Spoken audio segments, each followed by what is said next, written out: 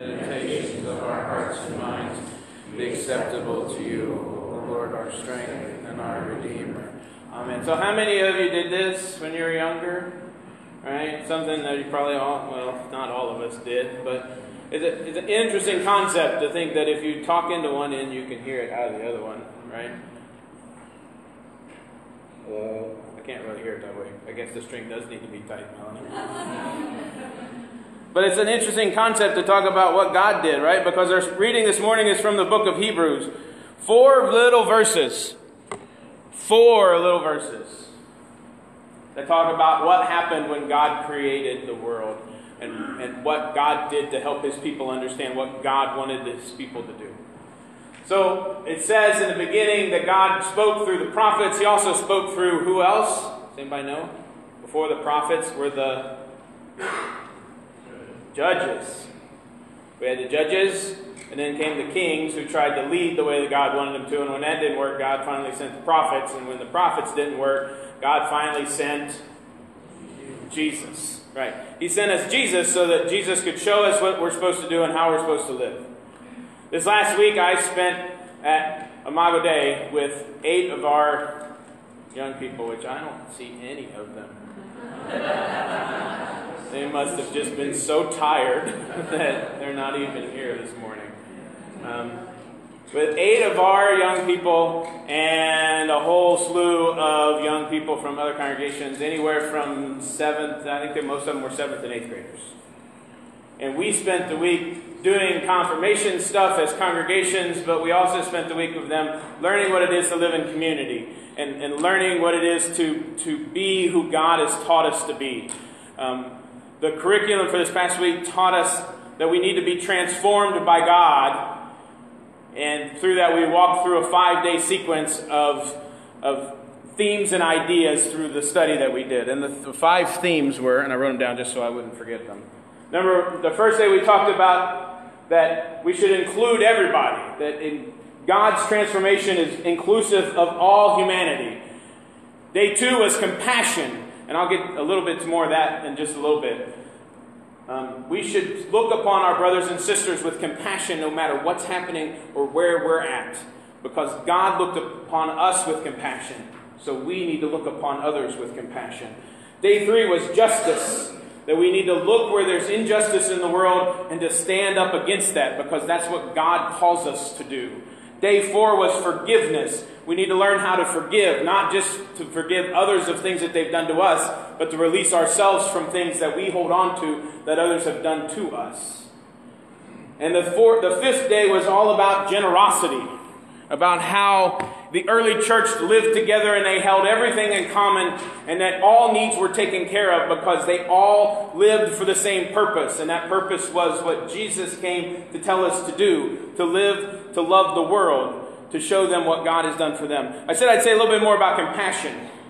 This morning, our brothers and sisters who are follow the Revised Common Lectionary are looking at the passage from Luke chapter 10. I think it starts at verse 5. It's the story of the Good Samaritan. How many of you know the story of the Good Samaritan? I see I have to go over it real quick here. There was a man who was walking on a trip. He was leaving Jerusalem. He was going down out of Jerusalem. And every time you leave Jerusalem, you go down because Jerusalem is the highest part of the world. In case you didn't know that. Right? Anytime you leave Jerusalem, you go down. If you read in the Bible, anytime anyone leaves Jerusalem, they go down. And if you go to Jerusalem, you go up. Because Jerusalem is the closest part to heaven in the Bible. So there's a man who was leaving Jerusalem and he was walking down out of the city and bandits came along. And they beat him, they stripped him, they robbed him, they left him in the ditch for dead. And as he lay there, a priest comes down out of Jerusalem and sees the man on this side of the road and decides he's going to walk on this side of the road and goes right by. And then a Levite. Who's a Levite? Or what is a Levite?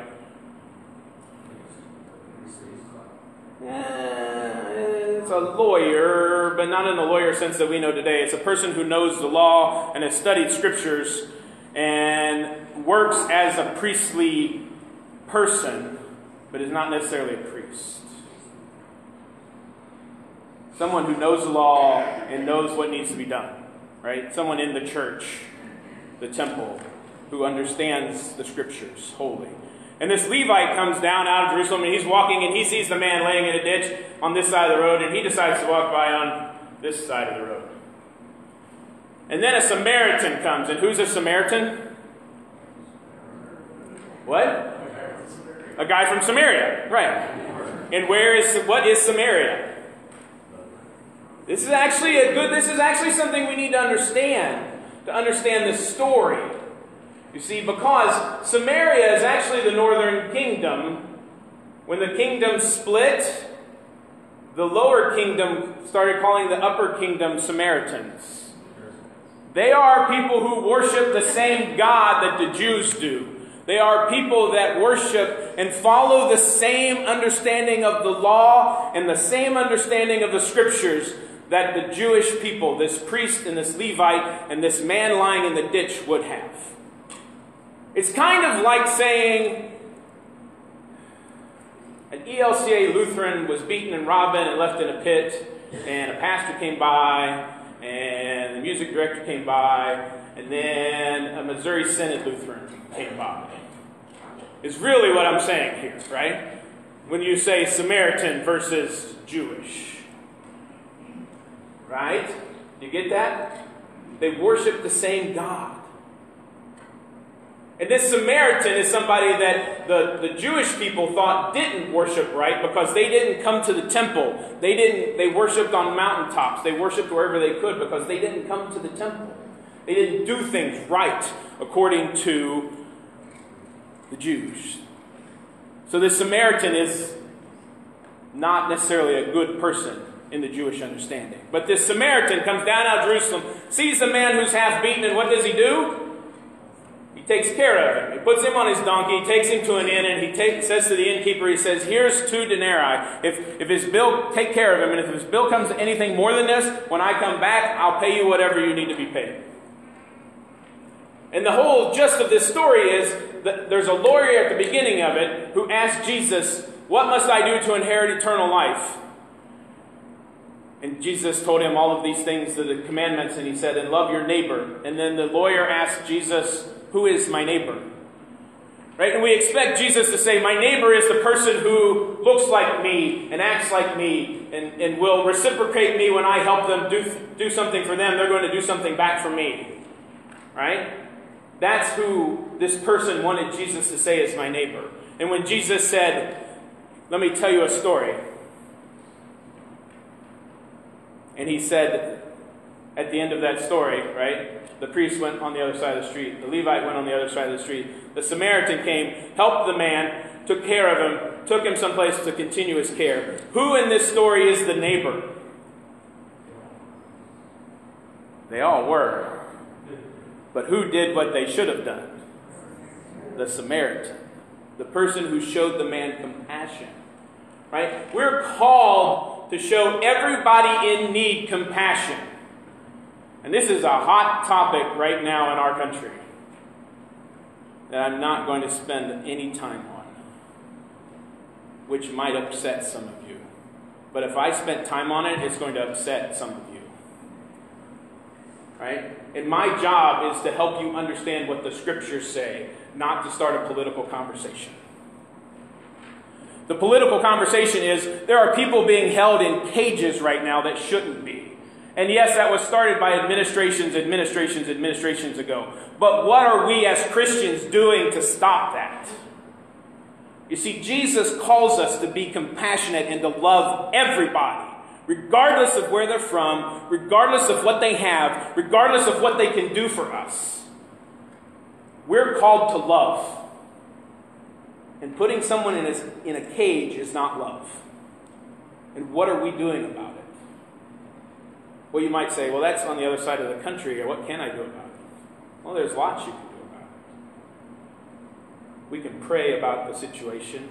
We can talk about the situation in a manner that allows discussion to happen, right? Rather than saying, I'm right, you're wrong, let's actually talk about it on differing sides and see if there's a solution that could be come up with. Let's figure out a way to understand the legality of everything and know what Jesus is calling us to do in and through that. And I'd be remiss if I didn't say something this morning about it, because it's been on my mind for a week with these kids at camp thinking about what it means to be transformed and to do things the way that God has called us to do them. You see, it's all about inclusivity. It's all about compassion. It's all about justice. It's all about forgiveness and being generous with what we've been given.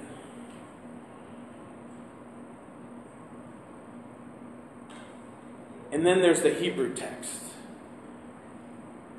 Because God came and spoke through the prophets, and the people didn't get it. And today we can read those prophetic messages and we still say, what in the heck are you saying to us, God? But then God said, okay, fine, you don't get it that way. I'm going to send part of me to be with you. The part of me that helped me create everything that's here. The part of me that is higher than any of the angels. The part of me that's going to sit at my right hand once and for all, once He's completed the mission that I've sent Him to do. To show you how to live. And as I told the kids up here, what did He say? There's a whole bunch of stuff that He said. But basically it boils down to two things. And they are what? Love God and love your neighbor. We've talked about this before. Love God, right? If you take the commandments, the first 3 go this way. You take the next 7, they go this way, right? Love God, love neighbor. It's that easy. And it's that hard. So this next series we're headed into is all about Hebrews, and I don't want to scare you away with this sermon this morning. They won't all be like this, I promise you. But it'll all be about how we live in a world and understand who we are as God's hands and feet, that we are to be part of what's happening here. How can we work for justice and compassion and inclusivity for everybody in a world that needs to see how much God loves them? So know that God loves you, picked you up out of the mire and washed you off, and made you clean so that you could go into the world and share what He has done for you with everybody else. And that's everybody else, not just the people that are here, but anybody that you come in contact with. So go and share His love, and let your light shine so bright that everyone who sees it sees not you, but sees the works that God is doing through you, and the love that God has for all of creation.